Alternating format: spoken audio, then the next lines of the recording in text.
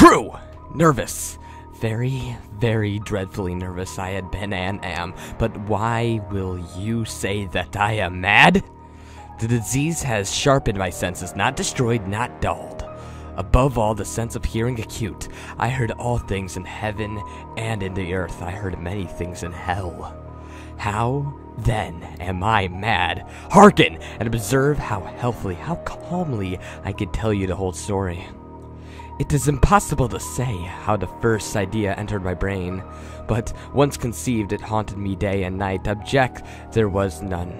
Passion there was none. I loved the old man. He had never wronged me. He had never given me an insult. For his gold I had no desire. I think it was his eye. Yes, it was this. He had an eye of a vulture, a pale blue, with film over it. Whenever it fell upon me, my blood ran cold so many degrees very gradually. I made up my mind to take the life of the old man and rid myself of the eye forever. Now, this is the point. You fancy me mad. A madman know nothing, but you should have seen me. You should have seen how wisely I proceeded with the caution, with foresight, with dissimulation. I went to work. I was never kinder to the old man during this whole week before I killed him, and every night, at about midnight, I turned the latch on his door and opened it, oh so gradually. And then, when I had made the opening sufficient enough for my head, I put in a dark lantern, all closed, so that no light shone out. And then I thrust my head. Oh, you would have laughed to see how cunningly I thrust it in. I moved slowly, very, very slowly, so that I might not disturb the old man's sleep. It took me an hour to place my whole head within the opening, for that I could see him lay upon his head. Ha! Would a madman been so wise at this? And then, when my head was well in the room, I undid the lantern curiously, oh so curiously, for the hinges creaked. I undid it just so a single ray fell on the vulture's eye. And this I did for 7 long minutes, every night just at midnight. But I found the eye was always closed, and so it was impossible to do the work, for it had nothing to do with the old man, but the eye, the evil eye who vexed me. And every morning when the day broke, I boldly went into his chambers and spoke courageously to him, calling him by name in a hearty tone and inquiring how he passed the nights previous. So, you see, he would have been a very profound old man indeed to suspect that every night just at 12 I looked upon him while he slept. Upon the 8th night I was more than usually cautious at opening the door. A minute's watch hand moved more quickly than mine did. Never before that night had I felt the extent of my own powers, of my own sagacity. I could secretly contain my own triumphs and feelings. To think that there was a opening in the door little by little, not even a dream of the secretest deeds I thought. I fairly chuckled at this idea. Perhaps he heard me, for he moved out of the bed suddenly, as if startled. Now, you may think that I drew back, but no, oh no, his room was black, pitch black, with its thick darkness, for the shutters were closed and fastened through fear of robbers. And so I knew that he could not see the opening of the door, and I kept pushing it steadily, oh so steadily. I had my hand in, and I was about to open the lantern, when my thumb slipped on the fastening, and the old man sprang out of the bed crying, "Who's there?" I kept quite still and said nothing for an hour. A whole hour I did not move a muscle, and in the meantime I did not hear him lie down. He was still sitting up in the bed, listening, just as I have done night after night, hearkening to death as he watches the wall. Presently I heard a slight groan, and I knew it. A groan of mortal terror. It was a groan of pain or grief. Oh no! It was a low, stilted sound that arose from the bottom of the soul, overcharged with awe. I knew the sound well. Many, a night, just at midnight when all the world slept, it had welled up in my own balls, deepening with its dreadful echoes, the terrors that just distracted me. I say I knew it well. Oh, I knew what the old man felt, and I pitied him, although I chuckled at heart. I knew that he had been lying awake ever since the first slight noise. When he had turned to bed, his fears had been growing, ever so growing upon him. He had been trying to fancy himself clueless, but could not. He had been saying to himself, "It's nothing. It's but the wind in the chimney. It's a mouse crawling across the floor, or it's merely a cricket who made a single chirp." Yes, he had been trying to comfort himself with those circumstances, but he found it all in vain, because death in approaching had stroked with his black shadow before him, and had enveloped him, the victim, and knew the mournful influence that unprescribed shadows that caused him to feel, although he had never seen nor heard, to feel the presence of my head within the room. When I had waited a long time, very patiently, without hearing him lie down, I resolved to open a very, very little crevice of the cavern. So I opened it. You cannot imagine how stealthily, until the length of a simple dim ray, like a thread of a spider, shot out the crevice of the fall out of the crevice and fall upon the vulture's eye. It was open, it was wide open, and I grew furious as I gazed upon it. I saw it with perfect disgust. All the dull blue, with all the hideous velvet over. It chilled me to the very marrow of my bones, but I could not see nothing else of the old man's face or person, for I had retracted the ray as if instinct precisely on the damn spot.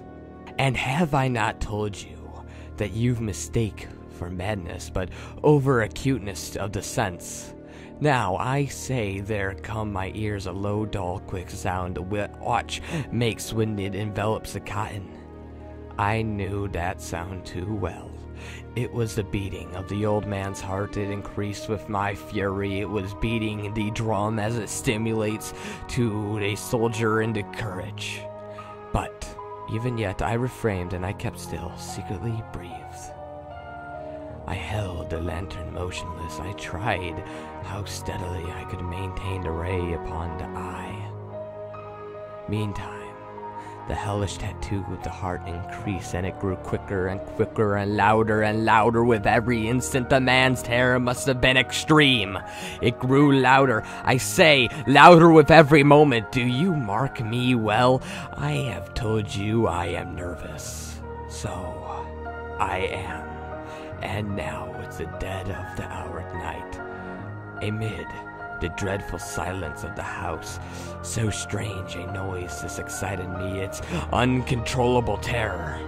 Yet, for some minutes longer I refrained and stood still, but the beating grew louder and louder. I thought the heart must burst, and now the anxiety seized me. The sound would have been heard by the neighbor. The old man's hour had to come. With a loud yell, I threw open the lantern and leaped into the room. He shrieked once, and only once. In an instant, I dragged him to the floor and pulled the heavy bed over him and smiled gaily to find the deed so far done. But for many minutes the heart beat on with the muffled sound. This, however, did not vex me. It would not be heard through the wall. At length it ceased. The old man was dead. I removed the bed and examined the corpse. Yes, he was stone dead. I placed my hand upon the heart and held it there for many minutes. There was no pulsation. He was stone dead. His eye would trouble me no more. If you still think me mad, you will think so no longer when I describe the wise precautions I took for the concealment of the body. The night waned, and I worked hastily, but in silence. First of all, I dismembered the corpse. I cut off the head, the arms, and the legs. I then took up 3 planks from the flooring of the chamber and deposited all between the scanlings. I then replaced the boards so cleverly, so cunningly, that no human eye, not even his, could have detected anything wrong. There was nothing to wash out, no stain of any kind, no blood spot whatever. I had been too wary for that. A tub had caught all. When I had made an end of these labors, it was 4 o'clock, still dark as midnight. As the bell sounded the hour, there came a knocking at the street door. I went down to open it with a light heart, for what had I now to fear? There entered 3 men who introduced themselves with perfect suavity as officers of the police. A shriek had been heard by a neighbor during the night. Suspicion of foul play had been aroused. Information had been lodged at the police office, and they, the officers, had been deputed to search the premises. I smiled, for what had I to fear? I bade the gentleman welcome. The shriek, I said, was my own in a dream. The old man, I mentioned, was absent in the country. I took my visitors all over the house. I bade them search well. I led them at length to his chamber. I showed them his treasures, secure, undisturbed. In the enthusiasm of my confidence, I brought them chairs into the room and desired them here to rest from their fatigues, while I myself, in the wild audacity of my perfect triumph, placed my own seat upon the very spot beneath which reposed the corpse of the victim. The officers were satisfied. My manner had convinced them. I was singularly at ease. They sat, and while I answered cheerily, they chatted of familiar things. But ere long, I felt myself getting pale and wished them gone. My head ached, and I fancied a ringing in my ears, but still they sat and still chatted. The ringing became more distinct. It continued and became more distinct. I talked more freely to get rid of the feeling, but it continued and gained definitiveness until at length I found that the noise was not within my ears. No doubt I now grew very pale, but I talked more fluently and with a heightened voice, and yet the sound increased. And what could I do? It was a low, dull, quick sound. Much such a sound as a watch makes when enveloped in cotton. I gasped for breath, and yet the officers heard it not. I talked more quickly, more vehemently, but the noise steadily increased. I arose and argued about trifles in a high key, and with violent gesticulations, but the noise steadily increased. Why would they not be gone? I paced the floor to and fro with heavy strides, as if excited to flurry the observations of the men. But the noise steadily increased. Oh God, what could I do? I foamed, I raved, I swore. I swung the chair upon which I had been sitting and grated it upon the boards, but the noise arose all over, and continually increased. It grew louder, louder, louder. And still the men chatted pleasantly and smiled. Was it possible they heard not? Almighty God, no. They heard, they suspected, they knew. They were making a mockery of my horror. This I thought, and this I think. But anything was better than this agony. Anything was more tolerable than this decision.